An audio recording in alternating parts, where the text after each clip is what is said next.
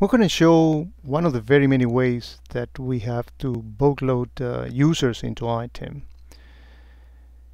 In this particular example, we have a CSV file that comes from a SAP system, and we can take the user directly from SAP, or we can just take something that is output from CSV, like this fairly good size file, and process that into item.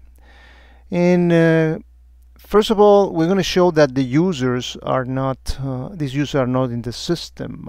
For example, let's focus on these first two users, Mark Trahan and Stephen Johnson.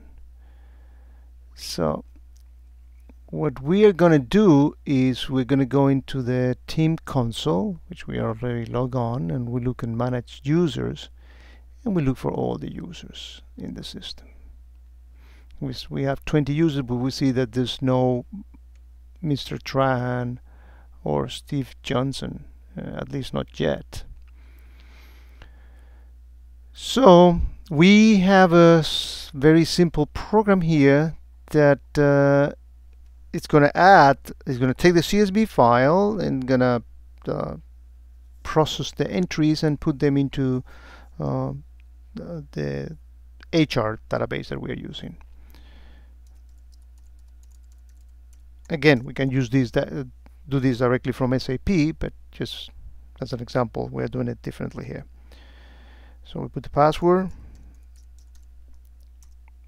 We specify the location. We saw that that was in the C root, and it was called HR underscore SAP underscore CLN.CSV.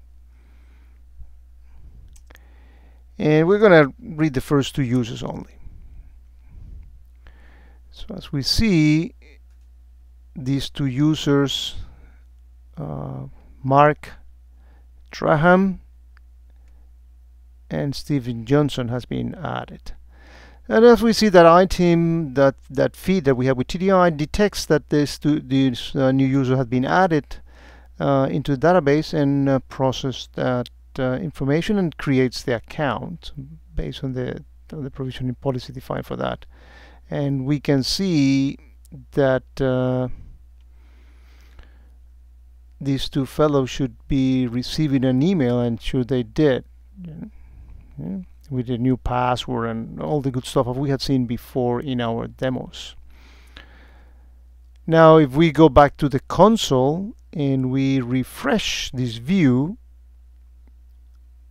we're going to see that Mark Trahan is here, and where's Stephen Johnson? Stephen Johnson is here. So that's a way of bookloading users. We've seen many times in the demos how you add the users one by one, but actually if you are installing an item for the first time, or you are processing a merger or acquisition, how you can bookload all those users all at once.